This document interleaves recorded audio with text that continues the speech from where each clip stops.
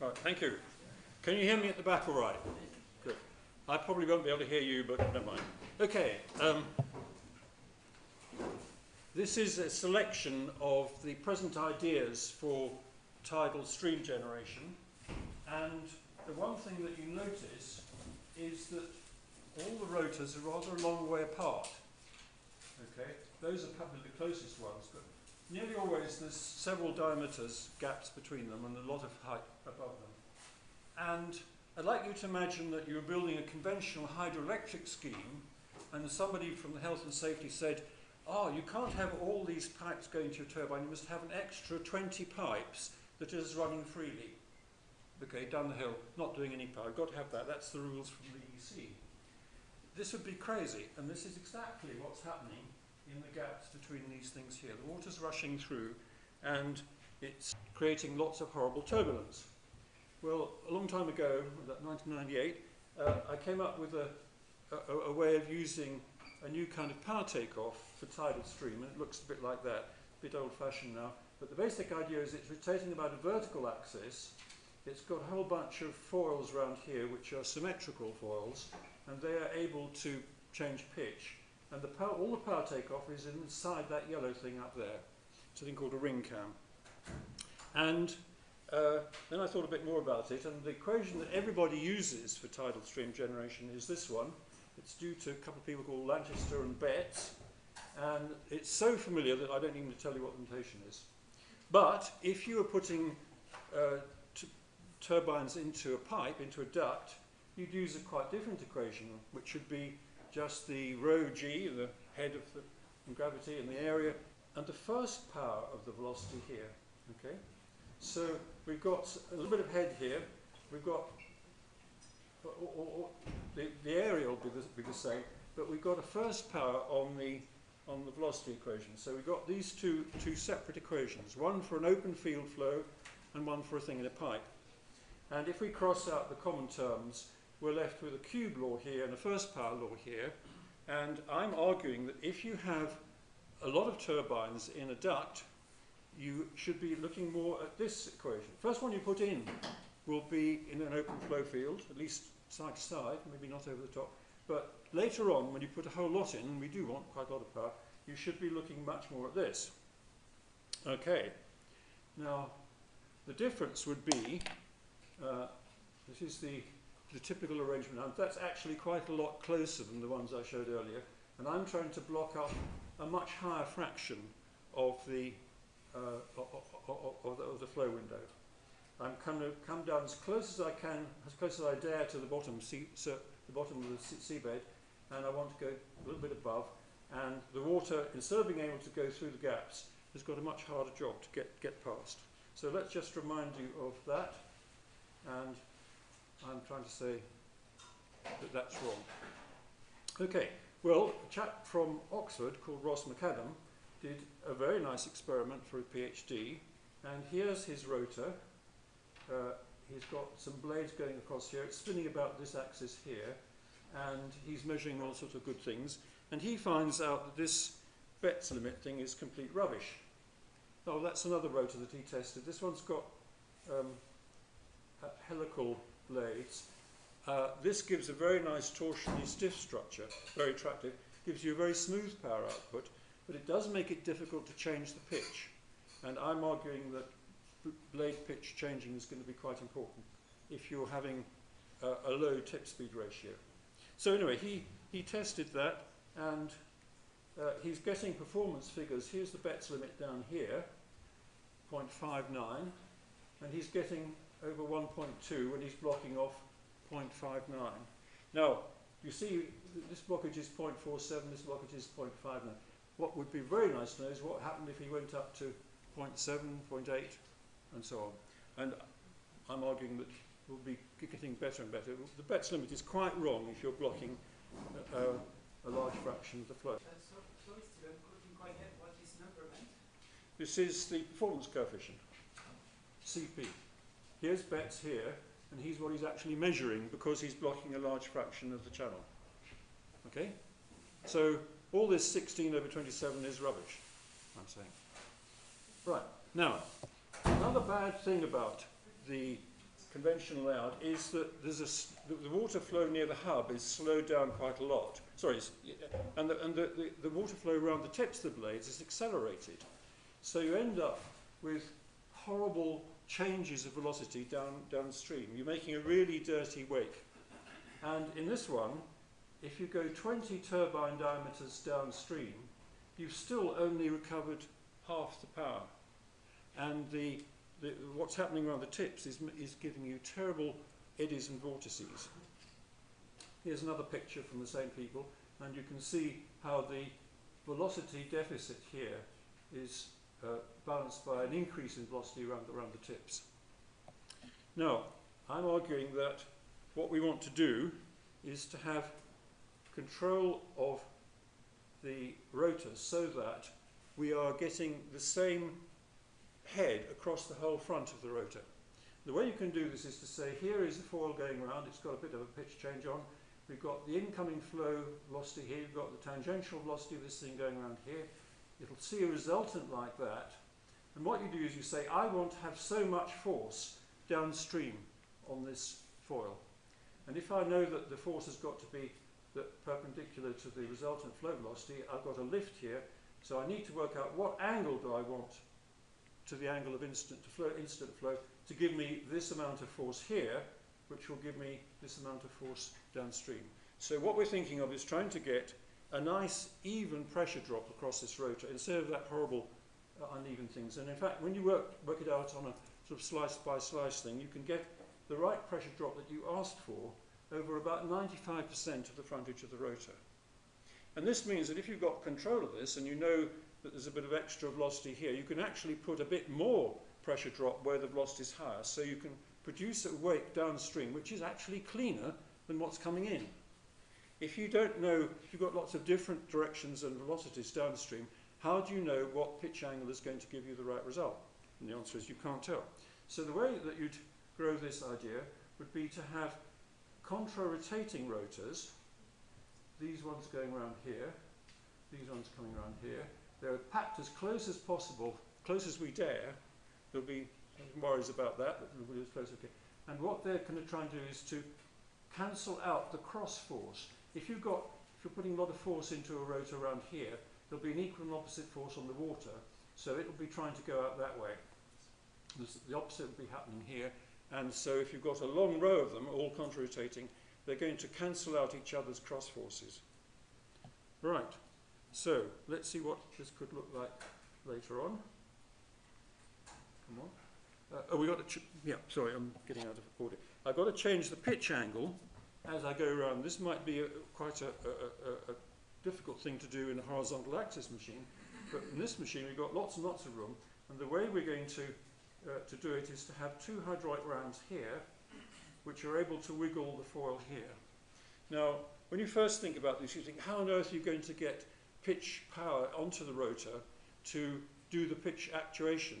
You're going to have big slip rings in salt water, come on, but actually you don't need to do that at all, because when you work out what the torques are on this, for 3/4 of the rotation, the water's doing work on the foil, and you're letting the foil, trying to stop the foil heading into it.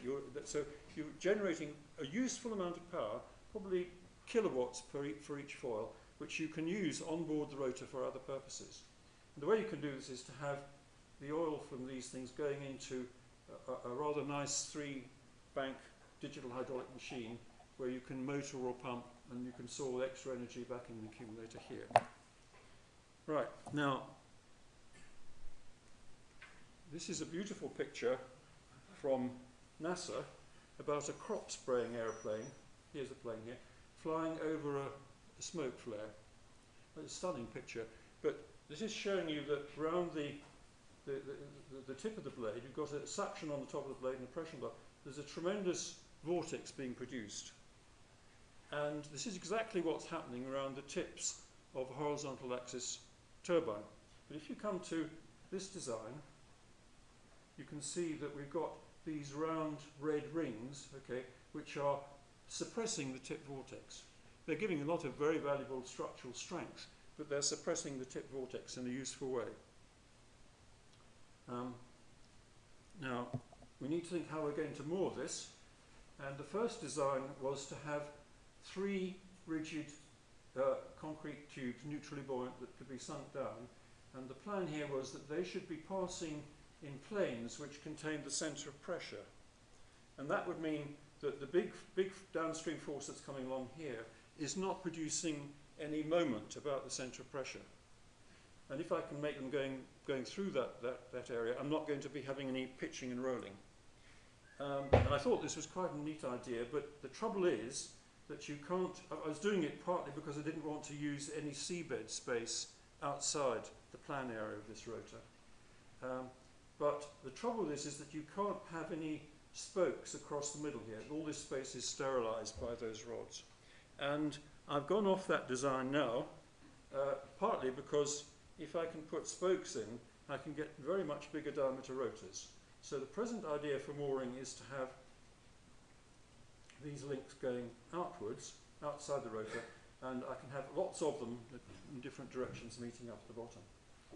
The let's have another one. This would be what it would look like in plan view, and another attraction of this is that I can make a quick disconnection down here. I'll show you this a bit later on. And I don't have to have all of these working together. In fact, you can have this installation occurring, and you can have 2 simultaneous fault connections without it being catastrophic.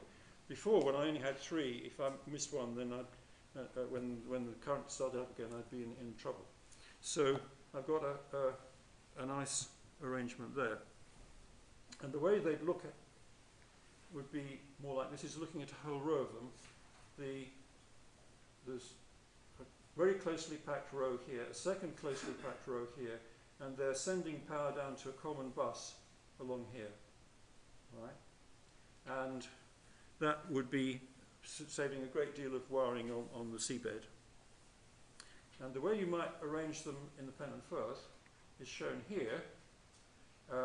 This is probably a bit more than we'd need to have, but you can see there's lots of rows. And the idea is that you've got these double bank ones here, but you can take out these guys here want to come out for a refit or something. So there's plenty of space around here to manoeuvre them, and there's just room between them for a RNLI Atlantic 85 lifeboat. So you can get inshore lifeboats going through, but only just. You're trying to encourage marine traffic to either go along the edge here, or if that's not good enough, to have a sweep round here. And the gap between here is for tankers who want to get into flotter, and this gap is twice the entrance into Milford Haven, which is the biggest oil harbour we've got in the UK. So that's what they look like. Probably we'd only have half of those number of rows, but we don't know yet that because of another argument we're coming on later on. Now, that's a slightly closer view. The entire power takeoff is all inside there. We'll talk about that in a minute. Right, I think we could maybe skip that one. This is showing the detail of the seabed attachment. Now, what I've got is a conical steel bit here, and I've got a whole lot of 50mm diameter holes drilled right down into the rock. Okay, a large number of them like that. I think there's 49 there. And these have got post-tensioning connections up here, so I'm putting all the rock in this area round into compression. If we assume that there's no tensile strength in the rock, or maybe there's even some cracks, so there's no strength at all, that doesn't matter if we have put it all into compression.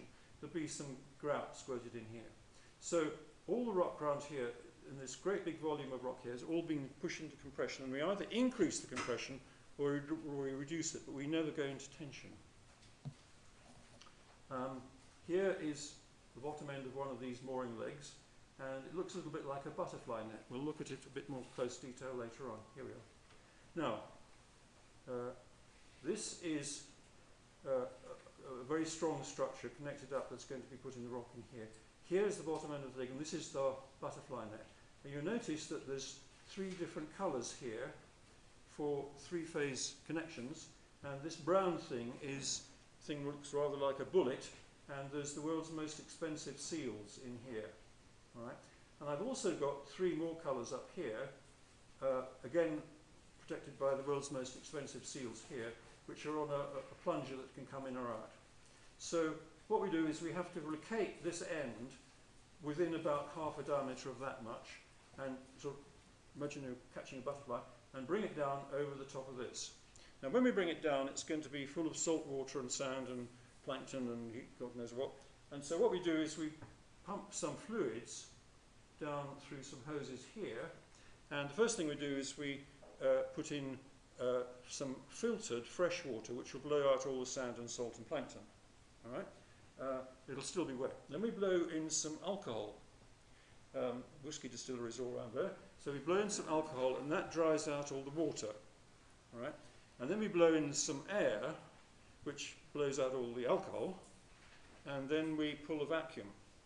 And when you work out the fact that you've got a vacuum in here and maybe 70 meters of water pressure above you, you can work out how the force will be trying to close that gap up here like that.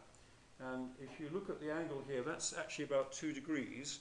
And if you know about Morse tapers, you'll know that we're going to be multiplying the force here. So I can promise you that the enormous forces we're putting into the seabed can come through the gap between here.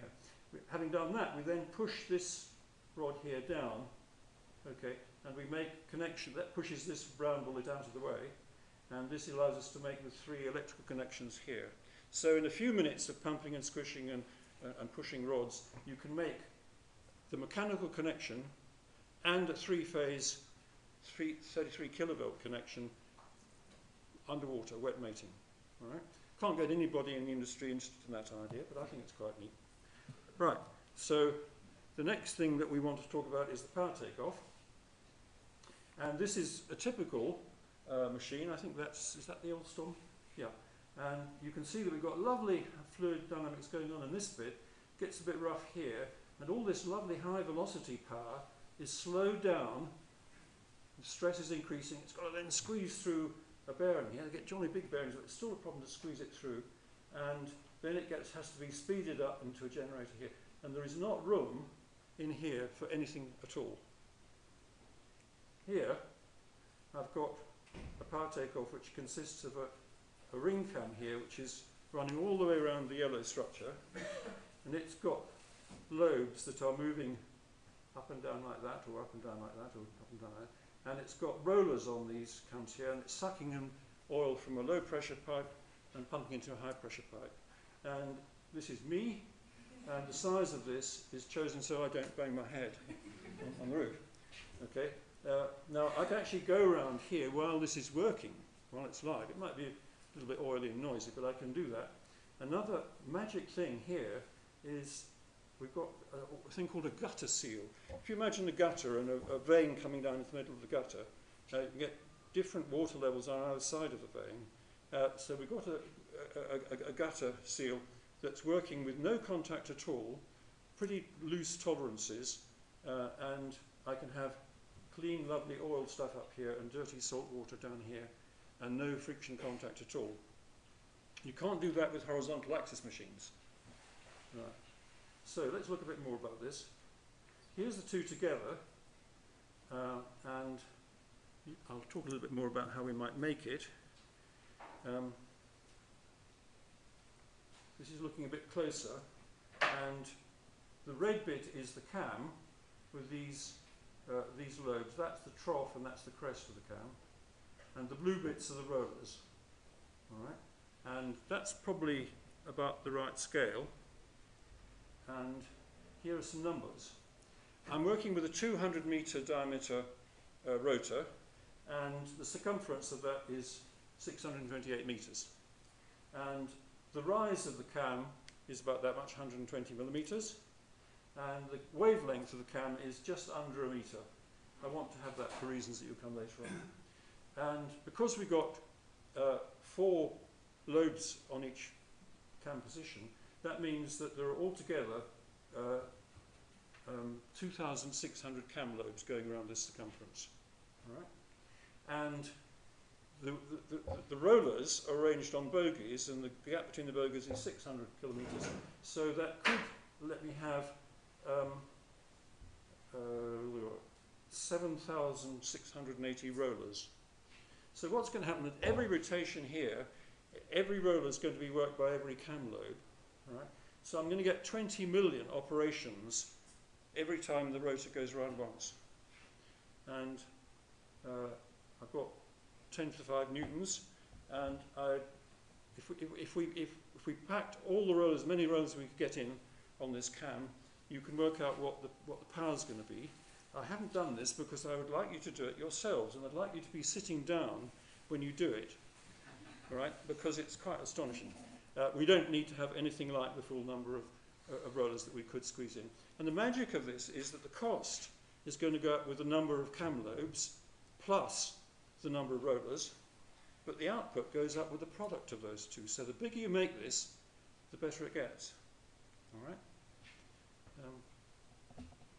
Now, one of the reasons why we don't want to use all the cam rollers is as follows. We're trying to use this as a bearing as well, and we don't have to have the same pressures or the same number of rollers being used as we go around. So if you imagine that the water direction is coming down here, we're going to want a bit more force at this side and a bit less on that side, and ditto here. This is upstream. But here, where the rotor's coming into the water, we want to be doing a lot of work because that will offset the bearing. We've been doing work rather than trying to resist a load, and down here maybe a bit less. So we have control of where we distribute the power takeoff in order to make life easy for the bearings. All right? But also, if you've got all these numbers, it doesn't matter at all if you 10% of them decide that they don't want to go on working. They'll tell you if they don't, because it'll make a slightly different noise and you can pick that up. So we've got tremendous redundancy here. We can have a high failure rate. We're only losing a tiny bit of the top power capability. Right, so the next question is, well, how do you make a 200-metre diameter shape that's like that? All right? All the surface lines have got to point to the middle. How do you make that? We haven't got 200-metre diameter machine tools. And the way to do it is to use a brilliant idea from a chap called Poisselier, who was a French artillery officer, and the French artillery officers had to be very good at mathematics, but better than our lot, I think. And one of the interesting things about engineering is how you make a straight line if you haven't got machine tools going to make straight line. How do you make really straight lines that you machined are copies of the bed of the machine that you made them on? How do you make a straight line from nothing? James Watt was the first guy who came up with a very, very good approximation to that, but Poisselier was the first guy to come up with a perfect solution to that problem, and it consists of a linkage like this. There's a quadrilateral around here, okay, and there's another pair of links in here, and this point here goes in a straight line if that link is exactly equal to that link. Now you could say that a straight line is just a circle with infinite radius, and if these two links aren't quite the same, then the radius you get is this. So by making a micrometer adjustment of this, I can make a radius of curvature here, which is infinite or a little bit less than infinite. And I can easily, by adjusting that, make this particular table here go round in an arc of a very big radius. I'd love to be able to make sort of telescope lenses with kilometre long radius curvature. So that's the way we can get part of the machine tool made. There would be a grinding wheel or a milling cutter here, and that would be seen this way here. Here is our cam. This is the wonderful 200-metre diameter radius, sorry, 100-metre radius moving table here. That's the cam here, and on here there is a grinding wheel spinning about this axis, and there's a diamond dresser here, and all these lines here will be meeting a point way down there, 140 metres down in that direction, to make this move in the right way. You can get a very good approximation to this by having a parallelogram here, which isn't quite parallel here. This has got slightly longer things to make this move in the right curvature. So by understanding linkages, we can make this weird shape And we could even build this into the tidal rotor. It doesn't take much space. So we could actually true up the cam sections, not while it's running because of the grinding grip, but you could make it, you don't have to bring it ashore to trim up the wheels if you want. The cam itself is made up of short sections which are pulled together like beads on a necklace. It will actually be fairly flexible. If I was to get a 200mm square bar, 600 meters long, I could bend that round to a circle from being straight without really overstressing the steel. I'd only get 1,000 microstrain on that. So you can get quite a lot of local bending if you want. Right, now we're getting on. Right, so we've got no reduction in velocity going from the tips of our blades down to the nacelle. We've got plenty of room for everything. We're not trying to get all this torque through this bearing. We can get at it in shirt sleeves. We've got thousands and thousands of force lines, not just the 3 that you get in an epicyclic gearbox. And we've got the gutter seal and lots and lots and lots of room. Okay, now there's some other advantages too. With a conventional turbine, you've got probably 2 bearings close together at the hub, and then you've got a distributed load all the way along to the tip. And the bending moments up here are the force times the length. Slightly modified a bit because you've got tapers and higher velocities and things. If you support a blade at both ends, as I'm trying to do, the bending moment's down by a factor of 4. But also, here the maximum bending moment and the maximum shear at the same place. Here I've got maximum bending moment here and maximum shear at the ends. So from the point of view of the beam, we've got a much, much nicer beam if we're supporting at both ends rather than at one end. Now, imagine that the MOD issued an order that the 2 stretcher bearers had to be at the same end of the stretcher, like that, okay? Is that really a good idea? I don't think it is. But that's exactly what's happening to these 2 bearings here if you're trying to do variable pitch. So, I'm now going to talk about how we're doing for time. That's quite good. I want to bring in a new concept of flow impedance. Now, everybody who's done electrical engineering knows exactly what the impedance of an electrical current is, and they use it all the time. And this, what I'm going to say, looks completely familiar to them. They'll just understand. But the oceanographers don't understand that. I've asked everybody, every tidal stream developer, what their figure for the flow impedance of the pendulum was, and none of them even replied. Okay? And yet it is a very polite letter that I wrote.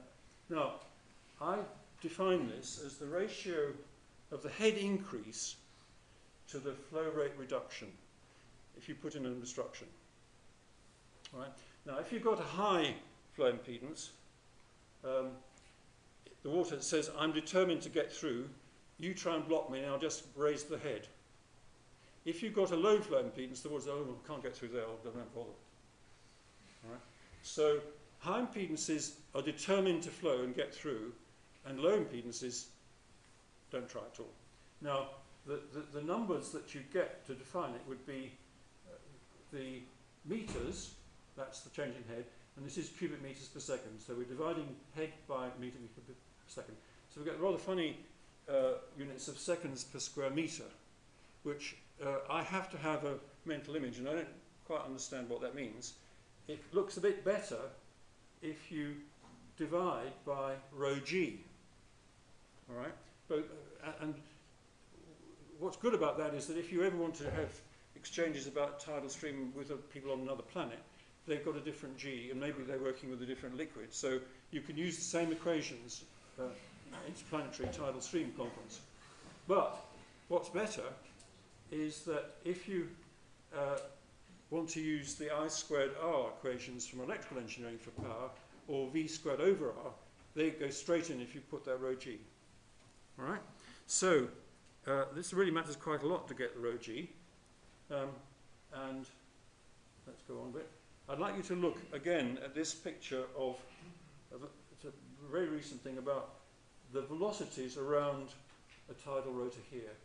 the velocity scale here, and you see we're increasing the velocity here, we're reducing it here, and increase here, and there's really quite a big reduction here. And Betts says, if you believe Betts, he says you should be getting about a third of the velocity here as you head undisturbed upstream.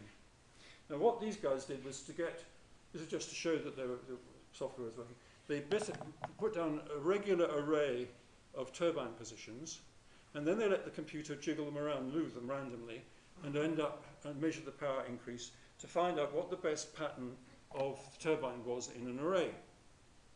Nice experiment. And what they came up with is this. You've got a whole bunch of turbines in a straight line here, fairly close together. That sounds familiar. But with other ones building up here, okay, like a sort of U shape. All right. So the question I'd like to ask is, what would happen if you did this in wider and wider and wider in a channel until you reached the side walls of the channel? And I think what would happen would be that as you made it wider, these would get longer. But if you said, well, hang on, what are these actually doing? And they're trying to stop the water taking an easy route around the end, around the side here. That's their job. And actually, that's exactly what the sidewalls of the channel do. This is what Caithness and the Orkneys are doing in the Penland Firth, which is why I want to have these stringing as much as I possibly can across the whole width of the Penland Firth. And I'll be very mean about how much room I leave for fishing boats to get through. We'll leave them enough, but only just. We now come to another question. This is showing the water here is moving much more slowly than the water here. Right, now if we've done this across the whole way, are we going to have the water here going slower than the water here? Because the same amount of water that's coming into the Penland Firth has got to go out again. It's not draining into the seabed, it's not evaporating, it's not being drunk by seagulls or anything, it's got to go through. So if you've got head difference across here, and it won't be a very big head difference, it might be 100 millimetres or perhaps 300 millimetres, that sort of amount. If you've got a lower head here, the water's got to be going faster. Same amount of water, slightly smaller area, you've got to have a velocity increase. So everything that Betts said, and Betts' believers said about 1/3 of the incoming stream velocity, has got to be rubbish. Okay, it really has to be rubbish if there's a head drop across your rotor. Okay, so how can we get the impedance? Well, this is a really complicated problem, and it depends on flow rates out in the Atlantic and in the North Sea and all through the channels and the Orkneys and around the top, and it depends on, among other things, the local friction bed losses of the channel, and if you've got obstructions in it or changes of section or changes of flow area or even changes of shape of flow area, those are all trying to impede the water flow, and they're dissipating energy. And what we would really love to know is what the total energy losses of the water going through the Penland Firth are. How could we get that? Well, we could calculate it a bit if we knew the bed friction coefficient for the water going through. And here is a picture of what the bed looks like if there's enough light. And these can go up to about 10 metres long. Yeah, and sorry, 3.5 metres long, I beg your pardon, 3.5 metres long. And I don't know what the friction coefficient of that is, but it's got to be some quite a nice number. If you go into deeper water, stuff looks like this. This is a picture of a 60 millimetre marker point, and you can see the size of the rocks around it, roughly. There are also places where you get a change from a 70 metre water depth down to 100 metre water depth quite abruptly. So there's trenches and gaps and cliffs and all that. Now, I think I've got a picture of that here. There are some, I think these are depths here, and you can see there's abrupt obstructions here like this. Probably a rough idea, if you want to know how rough this is, look and see what the rock formations are like on the land. They're a good approximation to what you'd be. Well, the people have tried different numbers for the bed friction coefficients, and this is shown in this equations here, where they are guessing, they're comparing an actual measurement with an acoustic Doppler current profiler and a big computer model which is predicting what the the thing should have been there at that position. And they tested this with different assumptions for the bed friction coefficient, starting at 2 knots 1, and then 2 knots 2.5, and then 2 knots 5. And in all of what they're showing is how well the model and the actual measurement agreed. And if these lines are on the green line, then that's a perfect agreement. And in all these cases, it's showing these are for 3 different stations.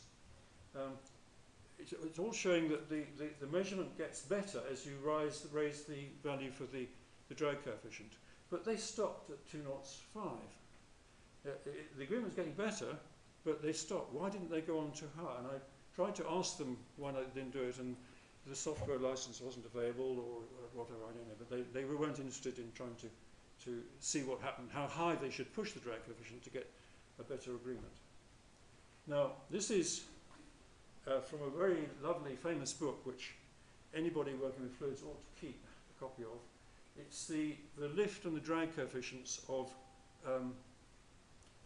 hydrofoil sections, or aerofoil sections. Hydrofoils are the same. And this is the lowest one in the book, the lowest drag coefficient for a NACA 64006. And this is only 6% here of the chord thickness. And we've got the lifts up here, and here we've got the drags plotted against the lift coefficient. And you can see that there is a tiny little area here where the drag coefficient is 2 knots 4. Now this is for the lowest drag that the aerodynamics industry can make. You can see if you put in a standard roughness, it's about 2 knots 8.5 up here. So this is a real practical airplane, and this is something that's been made on a good as a lens grinding machine. All right. Now, they're saying, these guys are saying, they're talking about 2 knots 1, 2 knots 2.5. They're saying that the drag is of the seabed in the Pentland Firth that looks horribly rugged is not that different from the drag coefficient of a supersonic fighter or a guided missile fin. Now, I don't know what the coefficient is, but I used to make bits for supersonic fighters a long time ago, and I know that the drag coefficient of the Pentland Firth is a lot higher. Right? And I started collecting drag coefficients, and so here's our half of a supersonic fighter here, and we've only got the water's only seeing one side of the airplane wing, and there's a whole bunch of measurements in different places. There's a guy called Campbell who's actually measured it in the Pentland Firth. So now we come to another confusion, which is that all the fluids people work out a drag on a half rho u squared CF, that's the drag force, and all the oceanographers don't put the half in. And if you're reading different papers at different times and trying to compare results, you forget which is the agreement. So I would love to have a law passed to say that whenever you mention the drag coefficient, you put either EN after it or OC after it, so that you'd stop people getting into this confusion. So that's why I put that in red here. Now, Ian Bryden, who used to be here, was one of my PhD students, by the way, he thought that the friction coefficient was 0.04, and I was guessing 0.016 because of Campbell. Now, somebody else measured it in the, yes, this chap Rippeth measured it in the Menai Strait, and he's 2 knots 5.2. And I couldn't understand how Campbell could measure that and Rippeth could measure that. And I phoned up Rippeth, and he said that he'd made a mistake and Campbell was right, which is jolly nice and honest of him. So that's where I came in. Now, there's other people up here. This guy here has measured it for different velocities. When the flow is enough to get the gravel lifting up, then the coefficient goes up a lot. What's important about this is that the size of the resource of the Pentland Firth, if you take a map of the Pentland Firth and look at all the different velocities all over it and the areas of all these velocities, work out what the bed friction would be, if you work out what area times u squared comes out to, it comes out to 6 terawatts times whatever your number for your friction coefficient. So Ian Bryden was right. We are now wasting at the moment, at the peak flow rate of the peak spring, we're wasting 247 gigawatts on the bed friction of the Penland Firth. Now there's maybe a bit more because they've got the drag of all the islands and blockages. Now if you start trying to take a bit of energy out of that and you knock the velocity down by 1%, you would have 3% less loss from all these other drags and corners and eddies and islands and obstructions. So you can take a tiny bit out and the energy waste there is dropped by 3.3 times more. So this means that all that energy that's not being wasted anymore is available for your turbines. So you could probably get about a third of what's being wasted there now converted to useful electricity. And a third of 247 gigawatts, about 80 gigawatts, which is more than the entire peak demand of the UK. Right? Now, this means it's quite important to measure what the present losses are. You would have thought, wouldn't you? Right. How could you do that? Well, one way you could do it is to measure the slope of the water. If we know the flow rate and we know the slope, we know what the driving pressure is. Now that's probably going to change quite a lot through the tidal cycle, but you'd get numbers that you get a good feel for that. How could you measure the slope? Well, the first thing I looked at was whether you could do it from a satellite, and people do measure ocean depth surfaces and things in satellites, and I talked to them and they said, sorry, they can't do it because the area is too small. They could tell you the slope of the Pacific or the Atlantic quite well to about 1 centimetre slope difference. And they can find gravity is different in different parts of the Earth, and they can look at it. But that's taking millions and millions of samples and averaging them out. If you've only got a tiny small area and the satellite's getting 3 measurements every 45 minutes or something, that is not on. But you can do it with things called acoustic Doppler current profilers. And they're really meant for measuring all the turbulence and velocities, but they also build in a little pressure gauge on the bottom. So if you know over a few months the cycling pressure variations on the seabed at the Atlantic and the North Sea end, you could get a good feel from what the slope change is. If you look at the difference in the pressure at each side. You want to do it for quite a while because there's all sorts of funny eddies and things, and you might want perhaps 20 acoustic Doppler current profilers at each end, because there could be, it doesn't have to be the same. Now, I would love to be able to do that, but when we asked the EPSRC for money to do this, you always sort of tickle them first before you waste all the time putting in a grant. They said, oh, Penland Firth is too regional. This is guys in Swindon. For something that might produce 80 gigawatts being too regional, I was a bit hurt about that. So I think that's probably all I've got to say. People have criticised, well, one other thing I can go on a little bit, but people have criticised this because I got all these thousands of rollers. And I like large numbers of things if there's a good and if they've been properly researched. Very often, by putting a moving part in, you can stop some braking. Vehicle suspensions are very good examples of complexity, which is making everything much more comfortable than having solid axles. But to illustrate this point, I'll show you quickly another couple of slides here. This is the task is to move material by hand, and this is quite a good way to do it. You can do much better than you can by carrying things, but it's got one moving part. Right. Now here is a thing which has got a lot of moving parts, and it goes about 30 times faster than a wheelbarrow can go. It can go 6,000 times further than a wheelbarrow can go. It can carry 20,000 times more weight than a wheelbarrow could go, and it brought the cost of transport down by 2 orders of magnitude. Right. Now here's another way of moving things around with no moving parts. You have these 2 sticks. Well, I suppose maybe the bends of the sticks are wearing it, and you can carry the load here, but no bearings. So this is a very good example, I think, of how increasing the number of properly designed moving parts makes engineering and life general a whole lot better. Can I try to answer any questions?